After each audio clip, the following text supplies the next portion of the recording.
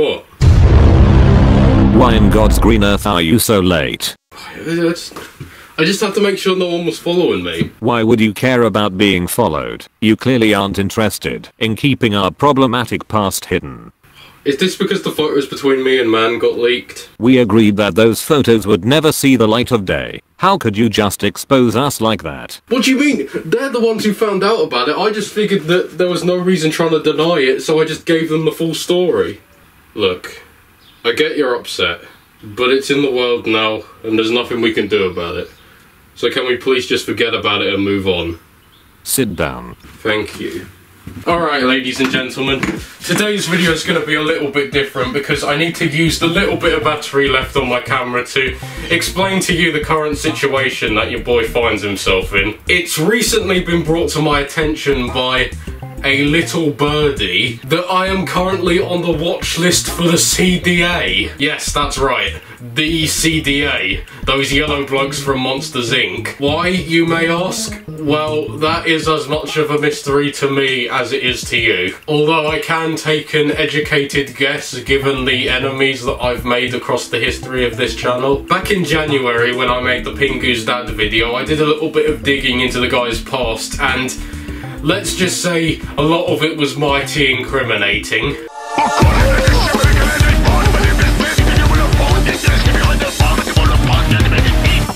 But one particular piece, which I unfortunately failed to include in the original video, is that he has a strange history with the CDA. For those of you unaware, the CDA stands for the Child Detection Agency, which, unsurprisingly, Pingu's Dad has had quite a number of run-ins with.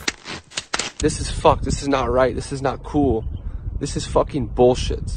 This is fucking... There was actually a situation back in 2002 or 3, I believe, where Pingu actually ran away from home. Apparently before that, Pingu had been going on and on about how it was his dream to go to Monsters Incorporated and become a scarer, which...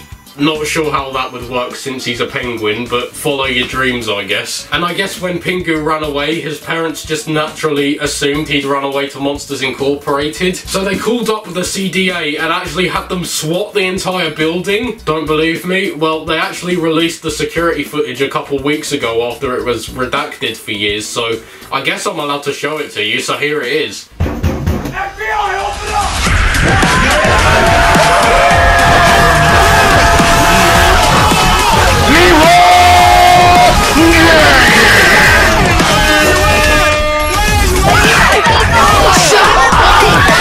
Have a great time!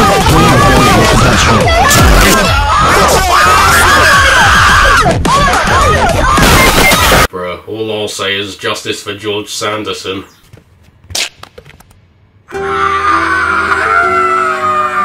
So yeah, based on previous events, that's how I'm assuming the CDA are coming after me. Simply, Pingu's Dad was not happy with what I said about him in the video, and he just happens to have contacts in the CDA, so he called them up and was like...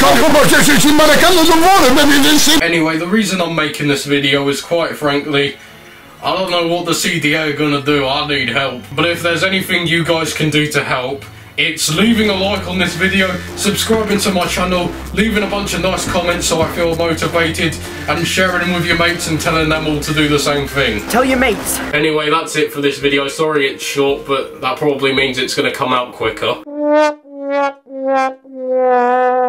I'm Mono Brown Man, and I hope I've patched things up with this guy now. Are you good with me?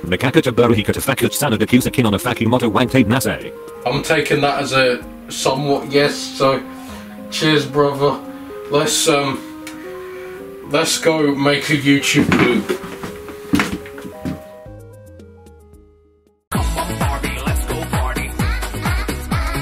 XD